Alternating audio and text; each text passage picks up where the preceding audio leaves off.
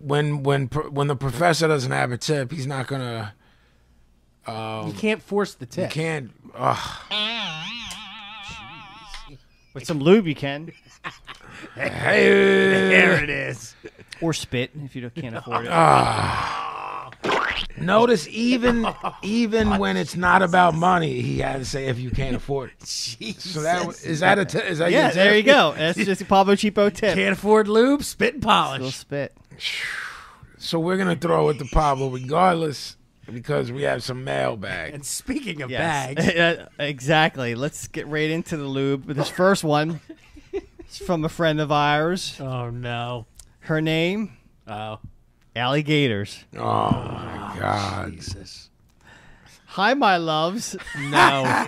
No. Let me start by saying I just absolutely love the show. No. Me and the girls at Cheesecakes. No. Which is where she works.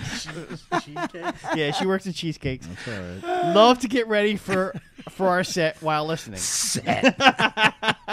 Oh, make it stop. You all do such a fantastic job, especially that Pablo. What a hunk. Thank you. I love to run my fingers through that bouffant one more time. Jesus. My question is, do any of you know Filomeno's release date? He promised me he was going to pick me up in this IROC Z if I sent him one of my pole-worn panties. Oh, come on, man. I sent him the zebra print ones that I wore when I won first place by doing push-ups with my titties. Jesus. This is a fucking wreck. I've not heard from him. Fucking hell. I've not heard from him since. I love you all. 2020, I think he gets it. All right. There you go, Allie. The OG knows. And that's on good behavior. Yeah, I mean So- that's assuming he doesn't get pinched with contraband Yeah, or. it's a shit show, man. Yeah.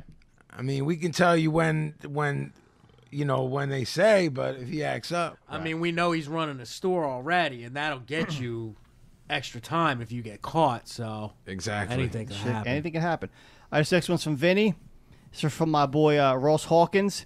He is Twitter follower of P. Jiggies. He's verified, so he's VIP in my book. All right. My man from New Zealand. He's a skateboarder IT guy, so my man. He says, Vinny, as an artist, what's your take on streaming music services? Do they screw artists over as badly as some people imply? Yes. Really, everyone is eating off of streaming services like Spotify, except the artists. Spotify is eating, obviously, whatever they charge, $10 a month or something like that. Mm-hmm. And the artists are getting percentages of a penny per play. Some artists have gone as far as to say, fuck this place. Like, whatever you think about Taylor Swift's music or pop culture, anything like that, she got to a point where she's like, I've had it with this shit, and yanked her catalogs off of shit, which I thought was dope. So, yeah, man. I mean, but it's crying over spilled milk. I'm not going to change. If that's the way the people want to listen to music, I don't choose to listen to music that way. So, but I can't control or dictate how people choose to listen to it. But yes, it people get robbed. Thank you. This one's from Joshua Hillard. Back in the day when you guys first started going to hardcore shows and started to really understand what it means to be there with the intensity of it all, do you guys remember any moments of those early shows where you looked around at the madness and you first thought to yourself, yeah, this is what hardcore is, this is what it's all about? I'm thinking. I'm not. I mean, I just remember just going there and being like, first show, second show, and being like, holy shit, everybody looks like me. There's no fucking jocks here to fucking beat us up or anything. Like, this is our place, our spot, and the music was awesome, and it was just great. And you just felt like home. My first hardcore show was being a hammer, going to see the Age of Quarrel era Cro-Mags in '86. And I had been to metal shows, which is a completely different animal. Like, they moshed at metal shows, but I had never seen anything like it. It was the scariest thing I ever saw. Like, I didn't go anywhere near the pit because, like, I didn't know. I mean, I was 13, I think. But yeah, it had a huge impact on me. Like, this is what I want to do. Yeah, but it was scary as shit. Or G, anything? Any memories No. on being down in the scene when we let you in to hang out with us? That's how it went. Yeah. Exactly. No, I don't remember. Paz, anything off the top of your head right now? Well, the age difference was a huge thing for me. Sicko said like a fear factor was there for him. I guess there was for me, but it was more an age thing. I definitely, like you said, felt like it was cool to see like other kids that, oh wait, a bunch of heads in here might skateboard and a bunch of heads in here listen to music that's not what everyone at school is listening to and shit like that, you know what I mean? But I was so young and so little. I had to be on my P's and Q's and constantly be aware of my surroundings because I was like fucking 10 years old, man. So it's like that's my first impressions were probably fear, but that good fear, that I want to do this again fear. You know what I mean? Yeah, I mean, before you go to a hardcore show, you're going to like school dances where I all mean, the punks and skaters and whatever are going to hang out, and hip hop heads are going to hang out in a corner together. That's but you still got to fight the rest of the school. That's literally how it went down. Yeah.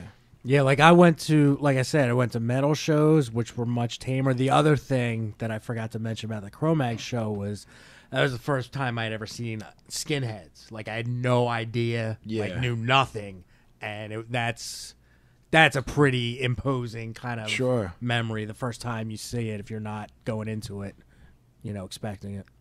All right, last question is from Correct. Of course it is. Where's he been all of my life? As you know, I frequent a lot of sporting events, but mainly the sport of boxing. Yeah, because we know he works in the industry, right? He thinks he does. All right. Usually, I buy the cheapest ticket for the event, which usually is in the upper deck nosebleed section. This is also true. But what I found is most of the expensive seats are usually empty. So after the second or third bout, I survey the scene and work my way down to the expensive seats. Is there a question? My question is, have you ever done this at a show or sporting event, and does this constitute a cheapo tip of the week? We're all in this together, buddy, and we love you. Okay. First of all, can I just say real quick, if it's a show, there's no seats. I've physically watched him do this. Oh, I thought you said a show or a sporting event. Sporting event.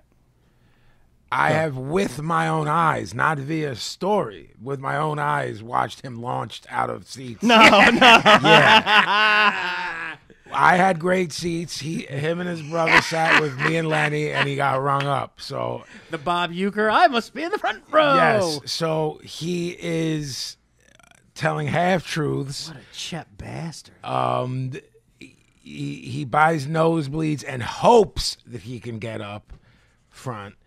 For a fight that might not have a mammoth or a star fighter, maybe you can pull it off. But therein lies the cheapo tip that Pablo may or may not agree with. That dice roll is for the birds when you hit a certain age. Yeah. You know what I'm saying? Fork over the extra clams and just know you're good. And I mean, if it's a sport that you love, like I don't understand why you wouldn't fork it over and. I don't think it's a cheapo tip because it's not a guarantee every time. Yeah, I think that's what he was saying. Like, so you're rolling the dice. I don't think it's a cheapo tip. When we for your birthday, when we went to the Wachovia Center for the meet and greet with Sugar Ray, we were in the box seats, which were dope. We had the whole box with the open bar and stuff. But then as the night progressed, me and Q were peeping, and we saw that the whole front row was empty. Yes. And this dude walked up, and he's Howard, and Q grabs him, and he's like, "How'd you get down there?" And the guy's like, "Just fucking pretend like you're talking on your cell phone. They're not checking tickets."